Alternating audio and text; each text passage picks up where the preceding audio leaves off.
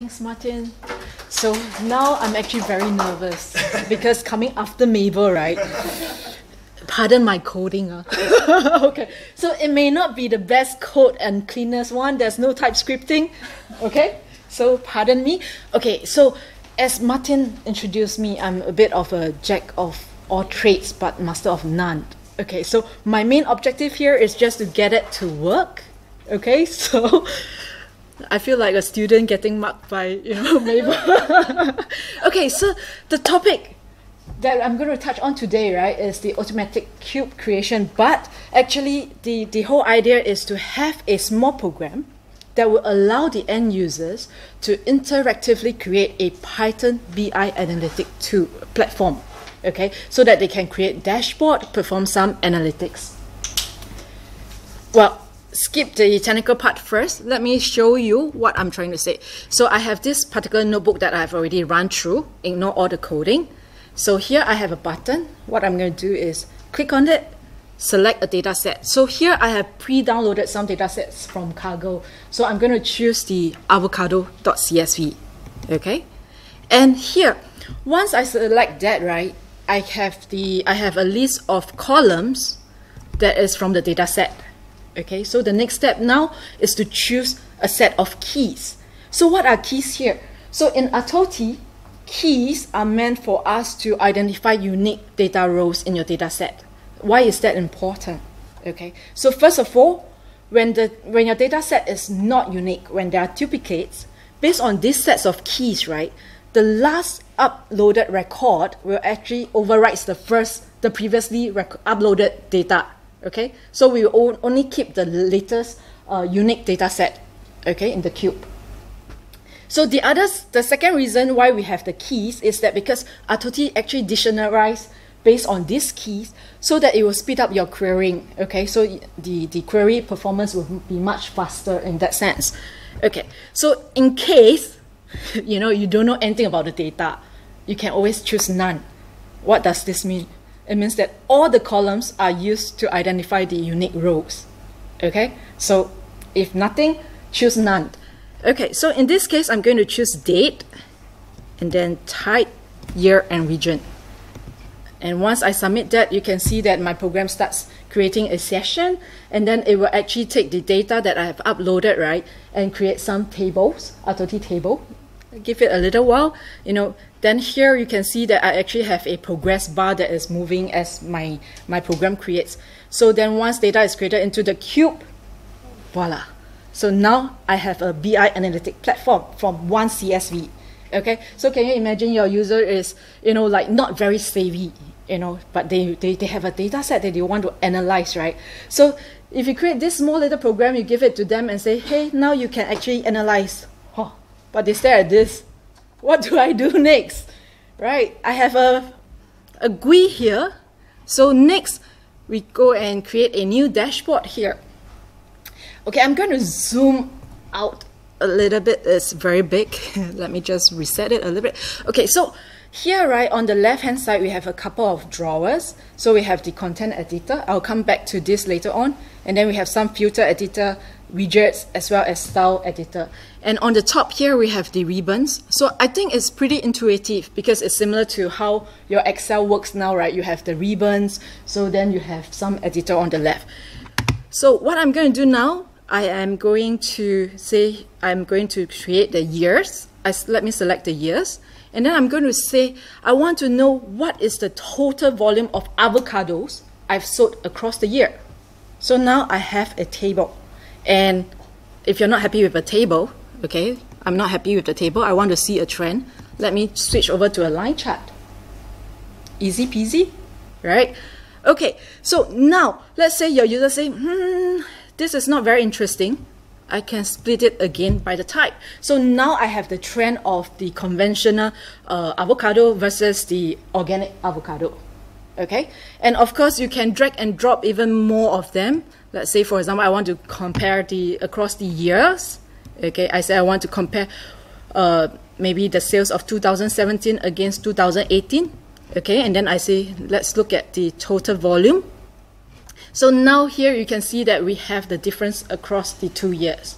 So the dashboard is yours to build. I mean, you can play around with the different kind of visualizations. You know, you can have a pivot table that allows you to drill down. Let's say, for example, I can say for each region, I want to look at the sales, the dates for the dates. So maybe I want to see the large bags, small bags, and the total bags, right? And then let me just collapse this a little bit. And we can add a bit of storytelling, some interactive component for your end users. So let's say, for instance, now I select region. I can multiple select, you know, like I want to add in, let's say, California, Chicago, okay? If you don't want to show them as a multi-select, you can always change it to single select, for instance, that at any point in time, they will only be able to select one. So the question now to you is, how much time would you take to develop this as an application yourself? You know, it's for one data source, for one CSV file. Is it worth the effort to build a whole BI analytic platform? Not really, right? So that's the cool thing about Python, because there are so many libraries out there, right? So you just need to have an idea, look for the correct library, piece them up like Legos, and then you get something like this, you know? So now I can easily go back to my notebook. I click on upload again. So another data set that I've downloaded from Cargo, DS salary, okay? So now I reset the whole program again. And then I say, okay, based on the work year, or maybe I will just choose none this time around. Okay, I don't select any key. And you see here, I'm deleting the existing unnamed session to create the new one. What this means is actually because I'm a bit lazy, you know, like I don't perfect it, but rather, you know, I just want to explore the data, right? I want to allow my user to explore the data anytime they are ready. So I will destroy the previous session, reinstantiate, and create a new one. So now the users can actually go in and then look at what is the salary for this job title, for instance, okay? And then maybe, now you see, the problem here now is my work year becomes a sum. I have a mean and a sum. I don't know if it's big enough for you to see. Okay, so I have mean and sum for every columns, right? So in atoti, when you have a data set, okay, there's two types of columns we have, okay? Numerical and non-numerical. Normally when we want to look at a business metrics, we look at the figures, but along some hierarchies, right? What hierarchies? Like, for example, company location, right? So in this case, year should be a hierarchy, but it becomes a matrix now. That's because I didn't select it as a key. So theoretically, I should have selected it as a key, then it will be created as a column. Then I will be able to query it. Okay, now, so far, okay? Am I boring you? All right, so as you can see, we can easily build everything together. So now let's take a quick look. Here, you can see that I've created and saved a dashboard. I could actually save it. So just now I didn't perform a save. So it actually becomes, you know, like blank here. But let me just go back to the technology behind this. Let me just zoom a little bit out. Okay, so in this particular notebook, I use a couple of libraries. But most importantly, I want to highlight two libraries, okay? I guess, you know, for the interactive component, can you all guess what library I use? No. No. I use ipywidget. Okay, so ipywidget allows you to have this kind of, you know, float bar, progress bar, you know, the multi-select, as well as the buttons, upload buttons, so on and so forth. So check it out, you know, the Jupyter widgets, ipywidgets, you know, there are a list of interactive components that you can actually put into the Jupyter notebook, okay, to have this kind of interactions here. Okay, so that's the first part to having this program here to allow your users select their own CSV and then create a BI analytic platform. So second part, easy, right? Exactly. That's why I'm here today. Okay, so atoti is actually a free Python library, so you can download it and play along with it, okay, around with it. So now let's take a look. I won't go into the details of how we integrate, you know, the ipywidget. So long as you know how to retrieve the data source, pass it on to the next function, I mean, then you can piece up this whole program, right? And anyway, it's available later on. I'll be sharing it with you. Now, let's look at the create cube. Let me zoom a little bit. Okay, so it's very straightforward. Step 1, we create a session. Okay, atoti session. So in this session, right, what I've done here is I've fixed a port to 9090. You can change the port. By default, you don't even pass anything to the variable. Okay, when you don't pass anything to the session, it will create a random port number for you, which is bad. Okay, if you're just playing around, trying to explore some data, it's fine. But if you're going to share your dashboard with someone else, okay, say for example, the dashboard that we created earlier on, see now it's broken because I recreate, the notebook. So the data has changed, the column has changed. But suppose if I want to share the dashboard, right, that I have here, I can just send this URL to someone else, provided they're on the same network.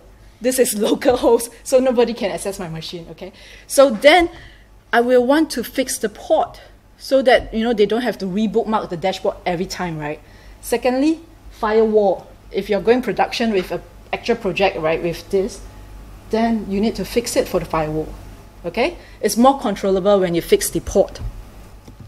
Then step 2, of course, just now earlier on, we have selected the CSV, upload into the notebook, right? So in this use case, I have converted into a Panda data frame, okay? And of course, the keys here is the key that you have selected earlier on to identify your unique data set, right? So now, using session.read pandas, I could actually create an atoti table and load the data into the table. So, but of course, in a proper project setting, we would first of all create a table, then we load the data in. Okay, but for this case, because I want it to be dynamic, so it should create based on whatever the user uploaded, right? So using read pandas, it will automatically create a table structure based on the available column in the data set. Okay? So the next step is to take this table and create a cube. So anyone play with a cube before? OLAP cube? No? Okay, so basically atoti creates an in-memory data cube that would allow you to, view the data in different dimensions. You can actually slice and dice, switch your perspective around. Like how I drilled down just now, I can look at the year, I can look at the company, I can switch my view anytime I want. Okay, so that's the beauty of having a cube. But of course, later on I'll tell you more about our cube. It's different from the typical OLAP that you have. Okay, and then finally, here, I'm just using web browser to open a URL. So using session.link, okay, so this is actually, it should be a private function, but here to facilitate, so I'm using the local URL. But with session link, actually, I'll be able to get the URL to the web application, so then it will launch it, okay? Then you can start building it. So this is very easy. Four main statements to create the cube, and then voila, you have your BI analytic platform. Okay, let's go. Okay, so now we are done with the basic crash course. Of course, if it's so basic, then my company wouldn't want me anymore, right? So I will say adios, goodbye. Okay, so now I've created an advanced version just for this session, okay? So what can I advance on? Okay, before I do this advanced mode, right, let's have a quick recap on what we can actually do here. Okay, so basically the idea is that we create a session, okay? So, and then using the session, right, in the session we can actually do data loading. So we create an atoti table, we load the data, or the other way around, we could use the connector to directly read your data source and create the table. So there's two ways that we can go about it. And we have a few data type, the data connectors such as SQL, Sparks, Pandas, Parquet, CSV, NumPy, for instance. So another beauty of Python, if I don't have the connector, I'm sure you can load it into Pandas, right? Or you can load it into NumPy, like Sparks, data frame. So long as you can load into a certain format that my connector can connect, right, can load, right, then you can use atoti. And I show you the simplest basic format, which is one single table. But if you imagine like a database, you can have multiple tables depending on how your data source is being organized, right? So you can actually join this table together based on the columns, similar columns, you join them together. Then you have a snowflake schema, okay? So by snowflake schema, what we meant is that we will have a base store that contains the most granular level data. Okay, so we will use that base table to create a cube. And what I've shown you just now is just a single cube within a session. Within a session, you can have multiple cubes if you want. So again, that is a little bit of how you plan your data model, right? So you will group like data of the same structure together, the same storyline. If your company wants to see the P&L versus, like intraday liquidity or whatever, in finance world, then you can have different cube. And then they are all accessible within one BI platform.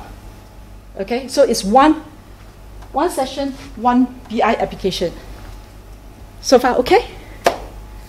Okay, then let me quickly show you again what is the difference. So same thing here. I scroll right to the bottom. I do the upload. So now I will use a financial data set, the VAR, the VAR data set, which is the value at risk.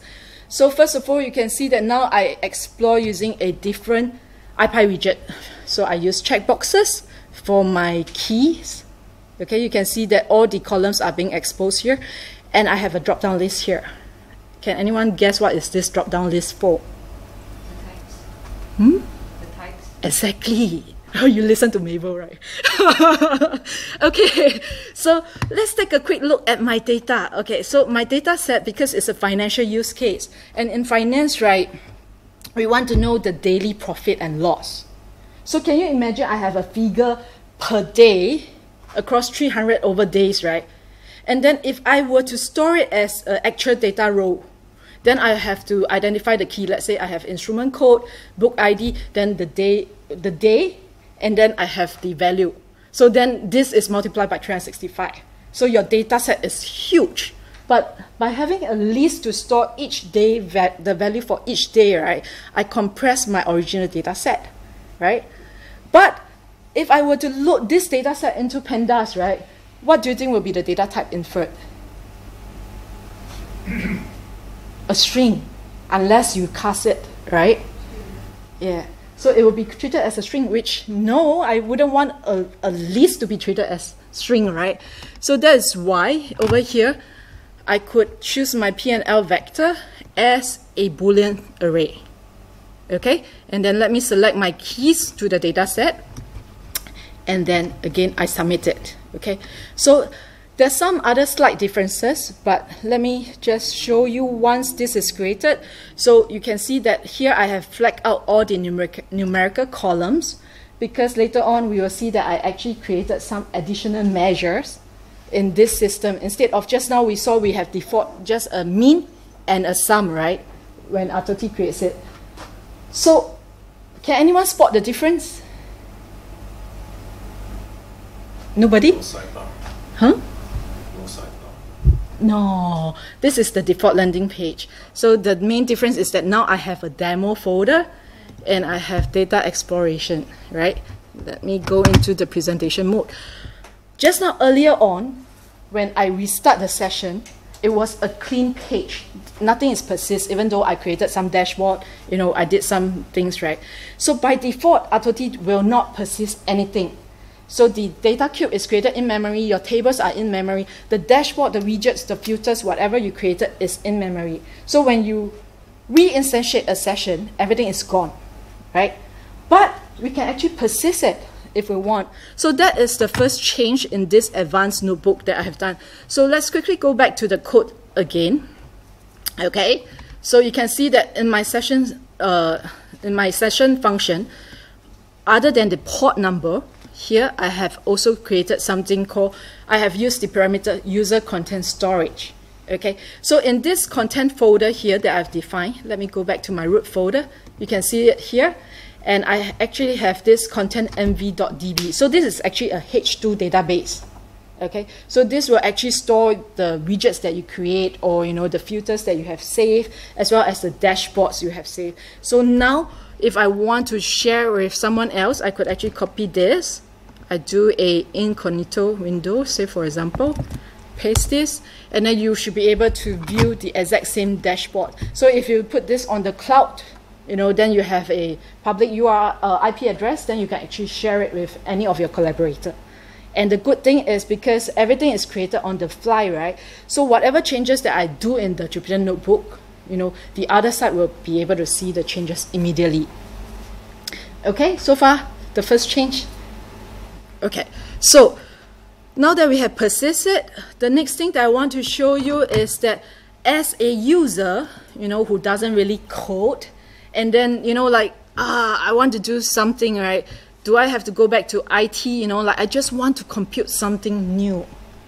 If I have to go back to IT, then you go through the requirement gathering, you go through the development, and then the UAT, SIT, UAT production. Then, I got my final project 1 month, 3 months later, right?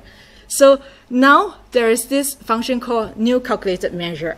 Okay, for example, I'm going to do a P&L. Okay, so square bracket for this is basically the syntax for OLAPs. Okay, so I can do a M, and then you can see that it's auto suggesting what are the available values. So then now here I'm going to take my P&L dot value, okay, and then I'm going to multiply it by another measure. Say in this case I want it to be quantity dot sum. Okay, so I can add it to view, and then I've added it to the wrong view because this is actually my selected widget.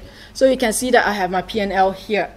Let me just do a small change. I'm going to save. Okay, let me go back a little bit. Sorry, it's a little bit small. Let me undo it. Undo it. Okay.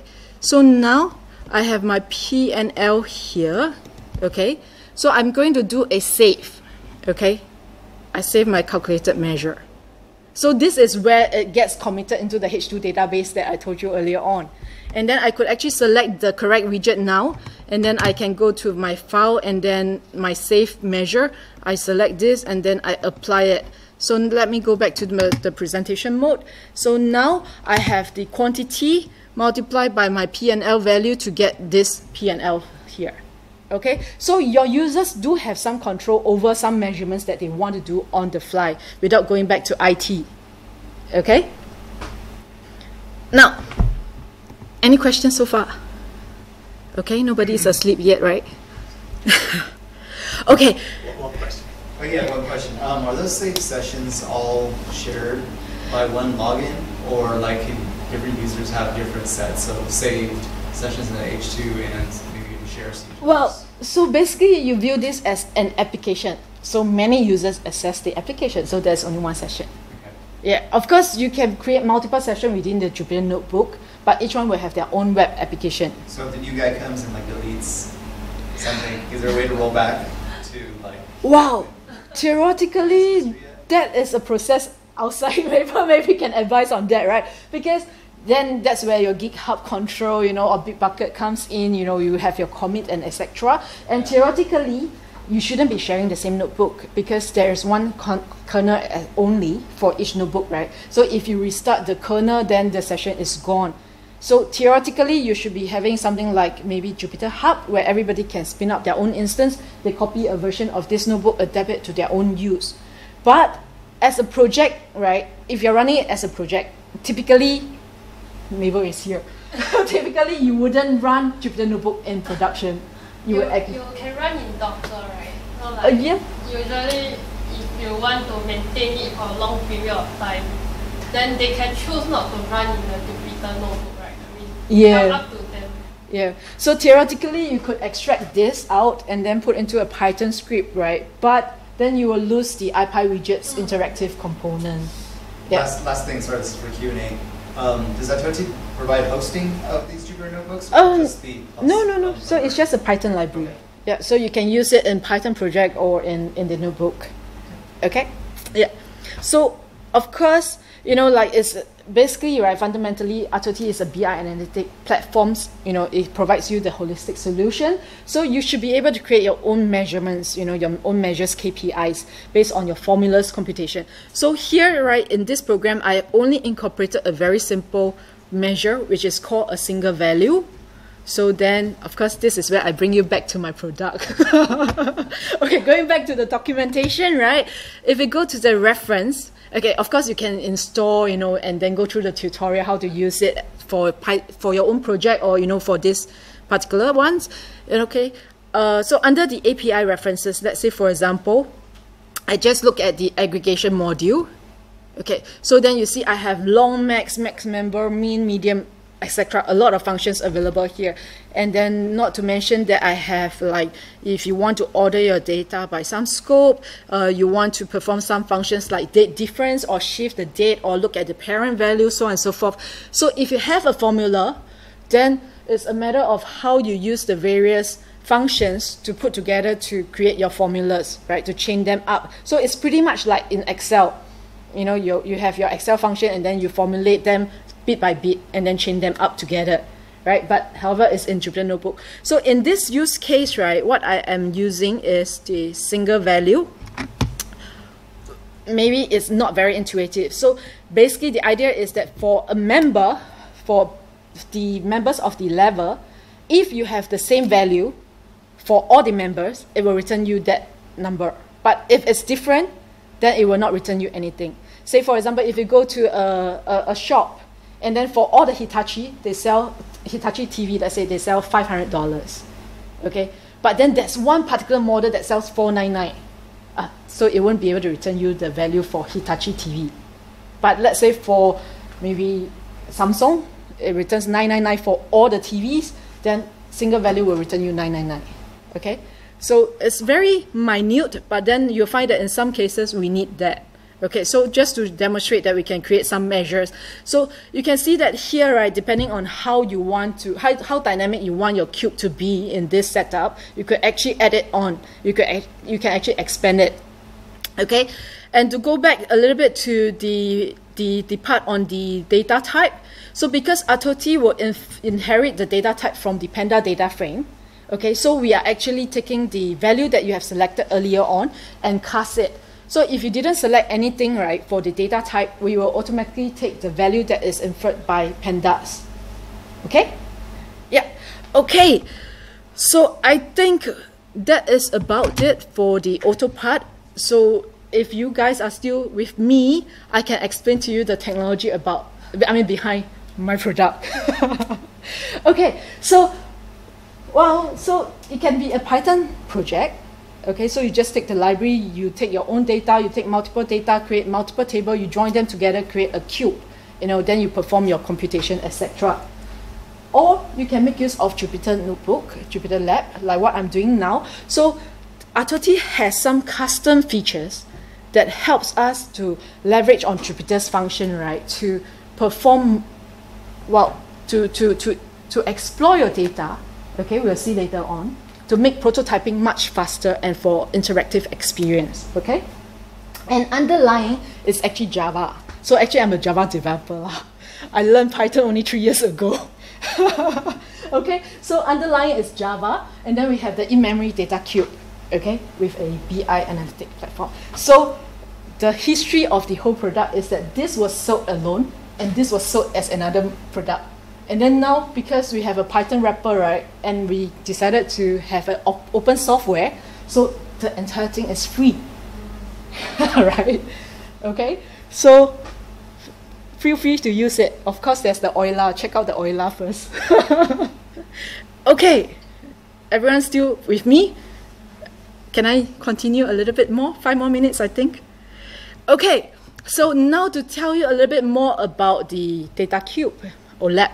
Right, so typically OLAP, let me just do this. Okay, so we have some dimensions and we have some measures. So as I mentioned just now, we create only one atoti table. So therefore, I only have one dimension, which I named table, by the way. So it's a silly name, but sorry. So this is actually the parent table, and this is the table that I created. Okay, and I have for each non-numerical columns or key column that we have selected, right, it will be created as a hierarchy. And beneath each of this hierarchy, right, is a single level. So by default, very curious, like what exactly is a cube? So cube has usually with data frame is 2D, right?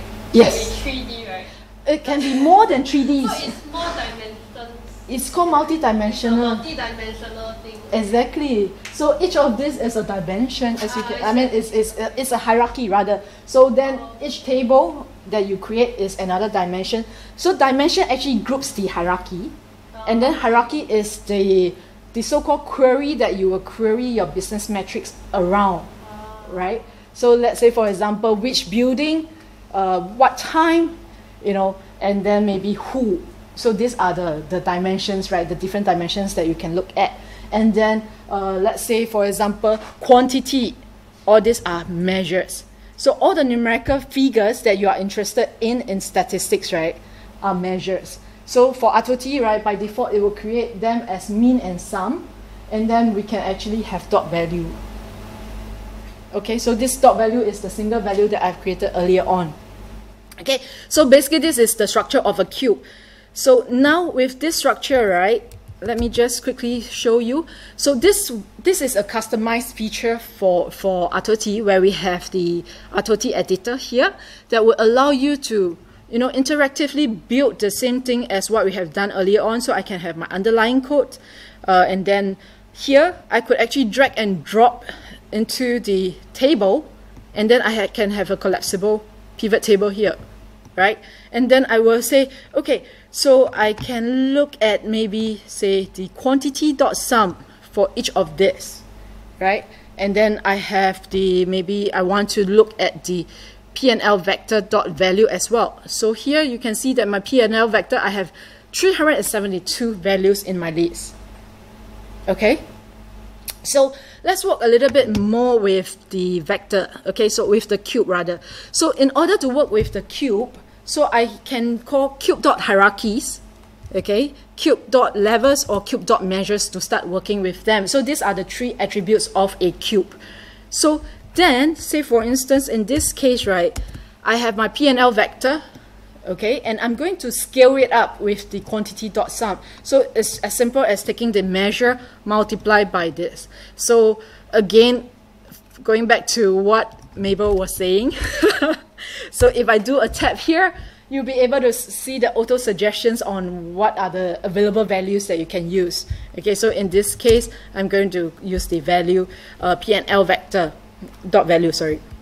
And then just to move on again, let me just collapse this so that we can see it properly. Okay, so now that I have my scaled P&L vector, I'm going to perform an aggregation. Okay, so there's two dimensions here. So on the scope level, the instrument code and book ID, right, and anything that you query below these two levels, right, I will take the value of my scaled P&L. But for anything above it, I will perform an aggregation that is a summation. So what do I mean by that? Okay, so let's do another visualization. So now, this is my original vector, and then this is my scaled one. So let's look at a simple number, like for example, this one. It was negative, and when I multiply by the -1 quantity, it becomes positive, right? So at the instrument code level, which I stated it under the scope, right, you can see the value is exactly the same. But now what I have is I have a summation on top. Okay, so this is where the aggregation function kicks in, right? So I have a value on top. But we don't really want to work with vectors, right? I mean, it's not really readable, we can't really use it. So what we are going to do now is we are going to create value at risk. Okay, that's the main purpose here. So for this value at risk, I'm going to use the array function, quantile, to take the 0.95%, the 95th percentile of my position vector. Okay, so now I can actually do a visualization. So let me just drag this a little bit. Okay, so then again, I have my instrument code, and then on my P&L, I have my vector, and then I have my var here. So you can see immediately it appears, right? So if I were to go back to my dashboard here, you'll be able to find the var as well, right? So whatever you do on the Jupyter Notebook site, right, it will be available on the dashboard site as well, okay? So your end users will be able to see it immediately. Okay, so now I actually have my value at risk, and then I could actually, let's say for example, I put my book ID because I want to view each one by book ID. You can see that here, when I sum up all the instruments under my book, right, the total value should be 101 and 927.09, 309, sorry. But however, the top value here shows 47,080.63. Why is that so? Okay, why? Because we are summing up the vector, and then we are taking the 95th percentile of this vector. Okay, so this is something we call non-linear aggregation. So you can actually decide, right, what formula to apply at what level, and when you query it, it actually changes based on your query. Okay, and everything is actually computed on the fly as you compute, as you query them. So this is something different from OLAP, because OLAP actually you have to perform the pre-aggregation first and then put everything into the LDAP, right, into the OLAP, right, sorry. And then when you query it, you have it. But here we define the formula, and then as you query it, then we compute it on the fly. Okay? And not to mention that we actually support incremental data loading, which means that when you have new data coming in, I could call the load function, load it into the table, and immediately you will be able to see it in the data cube without having to restart it. So in the typical OLAP situation, right, you will have to restart your data cube. Okay? So finally, last portion here, which may be interesting for you. So you can see that here we have the formula. Let me just collapse this a little bit.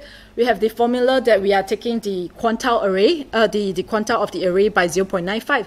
So I'm going to create a parameter simulation on this 0.95. So in this case, right, I create this simulation where I create a measure called confidence level, which I default it to 0.95. I call this base scenario as 95%. Okay, so then if I were to query it, okay, so now it shows that I have this measure which is valued 0.95. I could actually output this to a data frame, and then I could actually query it along some other levels as well. Let's say for example I have let me see, book ID, okay, and then I can also have my, let's say, instrument code, right? So if I output this df.head, so actually you can do your measure computation aggregations, you know, into a pivot table. You query out and you can output it downstream. You can do further computation. You can merge it with other data, you know, create another cube again. So the imagination is yours, what you want to do with the data. Okay, and now to go back to our initial formula, okay, so now earlier on, I used 0.95 in this definition. So now I'm going to overwrite it with my new parameter simulation. Okay, so with confidence level that is defaulted to 0.95. And then let's do a, okay, let's do the visualization again. So you can see that now I still have my var, and then I'm going to create two more simulation called 90% and 98%. So with the value 0.9 and 0.98, for instance. Okay, so finally I will be able to visualize them side by side in this manner. So I can actually have my computation with the 90 percentile, 98 percentile compare against my 95. So if you look at the editor here, what I simply added in is the simulation hierarchy here, confidence simulation. Okay, so basically, the small program that I created is just to facilitate users to quickly do an analysis around a single CSV data source. But the library itself is not limited to that. You can actually expand on it depending on what you want to do. So that you can do things like this, example. So now, right, actually the key point is that with the vast amount of libraries out there, actually you don't have to code everything yourself. It's just a matter of imagining what you want, the end goal that you want to achieve, finding the right, correct libraries, put them together, you get a new product. Okay, so with that, I end my session. Any questions?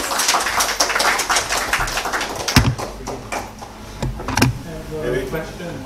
Yeah. Is there a limit on the size of data? Well, so the limit is your machine size. So, yeah, so the hard disk space that you have, the RAM that you have in your machine, that limits how much data you can load into the cube, etc. So by default, I think we set a limit to use about 25% of your hardware RAM, but you could actually adjust this using the Java options. Okay, so in fact, if you put it on the cloud, then you could actually scale it according to your needs as well. Yeah, then, yeah, that's about it. Quite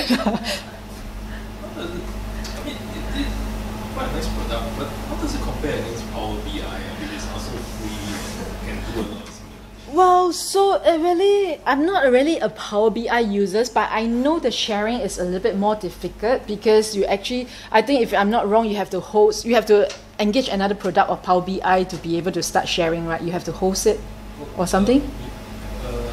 If you want to share, it's $10 per user per month. And but here, the service, Power BI service, the cloud.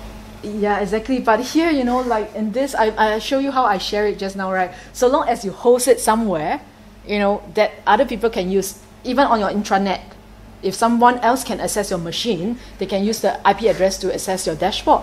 About permissions, how Well, so that's where the paid version comes in. So basically, it's without security, right? So if you want to implement security like lock-in access and then who can actually access the various data set, then you have to go for atoti Plus, which is the paid version. Then you will be able to, you know, connect it to your LDAP or, you know, if you have OIDC, you know, you can actually have a authentication mechanism implemented in it. So then your users can actually log in, and then based on the roles or user group, right, you can choose, you can actually configure whether they can access certain files, certain folders, certain dashboards, or even up to the data layer. You can actually say that team A can only access country A, team B access country B. You know, that kind of possibility is there once you have the authentication mechanism. But I think by itself, the free version, you can do a lot of things. Everything that I've shown you inside is available in the free version, actually. So it's a freemium model. Yes. Yeah. So you can actually find this use case, right, in the GitHub gallery. So under the, you can go to atoti, github.com atoti/notebooks. Then all the use cases are here. And then, in fact, right, if you expand it into the notebooks folder, then you can see we actually have a lot of use cases. The airline industry is contributed by a user. And then the rest, you know, like we created it on and off. So the AutoCube is the one that I have just demonstrated to you, the main, advanced, and the main. So it's step-by-step guide. So actually you will be able to follow through it yourself. And then, in fact, right, if you are more interested about it, you know, you can even go to medium.atoti, whereby usually each use case, right, we try to create a corresponding article to explain how it works. So then, you know, you should be able to learn and pick up the tool by yourself. Yeah. So you can see the different ways to secure your atoti session, for instance. You said you wrote Python wrapper around your Java libraries. Yes. How most of those libraries did you use reflection, and how did you like make the bindings between Python and Java? I won't be able to tell you. I'm not from R&D. I would love to tell you, but then sadly they think that I'm too talkative, so I'm in the evangelist job and not R&D. It's open source. It's not open source, so it's like what Premium one. yes, exactly. So, but the free version at the moment, at least, I think, in my perspective, you can do all kinds of aggregations already. So the catch here is, of course, in the Euler is that normally we say that you could only have one builder and one reader, meaning that you can't really share your dashboard with a lot of people. You know, we set some limitation here. So initially, when we first started out, we target the data science domain, because a lot of time we find that data scientists will find this very useful in prototyping, exploring their data, you know, build out the model, etc. And then to run simulation as well. So every time you have a machine learning algorithm that outputs some values, the question is, how would business find value in the prediction? So then you put your prediction into atoti, where you already configure the business KPI, you create it as a scenario, you show the users, the business users, what is the original value, what is the predicted value, and then when you have the actual value coming in, you could show what is the actual value itself, right? So once you have set up the model itself, you just need to fit your machine learning prediction into the system.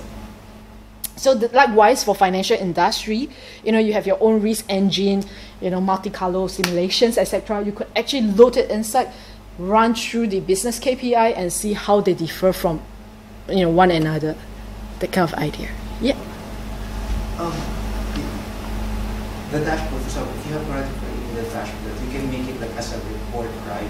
Now, my question was like, if, for example, the data has changed, is there like a refresh, or do I need to run all through the contributor notebook to just change? I mean, because you already have set up the dashboard. It's just that the data. I mean, I'm looking at the perspective of reporting, for example. So basically, the idea is that because atoti support incremental data loading, right, which means that you can actually add data on the go without having to restart. And then your users will be able to access the data immediately when they query it. So if I were to go back to the dashboard itself here, okay, let me go into presentation mode. Notice here there's a small icon here. You can actually turn on real-time mode. So meaning that as data come in, right, your query will refresh, and then you'll see the latest value on the widgets. So you can control them widget by widget to show the data real time. But depending on your business use case, because not everybody require real time because it's resource more intensive, right? So anytime that you want to get the latest data, right, you could actually just right click and refresh the query. You get the latest data. So then it's a matter of how you organize your data. So for example, in bank, you have your as of date, day 1, day 2, day 3, day 4, and then you just have to set the slicing so that every day you just see a single day, and then you can order them so that you only see the latest date, for instance. And then when you want to see the previous data, you can always switch your, you can play around with the quick filter, for instance, or here, even, in the filter editor, you have like page filter, dashboard filter, this widget filter that you can actually apply so that you can look at different data or date range, for instance. Yeah. I would suggest some of you have more questions, just come forward and ask Huifang directly. Maybe the rest of us who doesn't have questions should finish up the pizza. And I think Mike also needs some time to pack up his stuff, and it's quite late already. So yeah, once again, Huifang, thank you for your talk, very nice. Thanks everybody for coming, and like I said, if you have more questions, just walk around, ask people, and help me finish the pizza.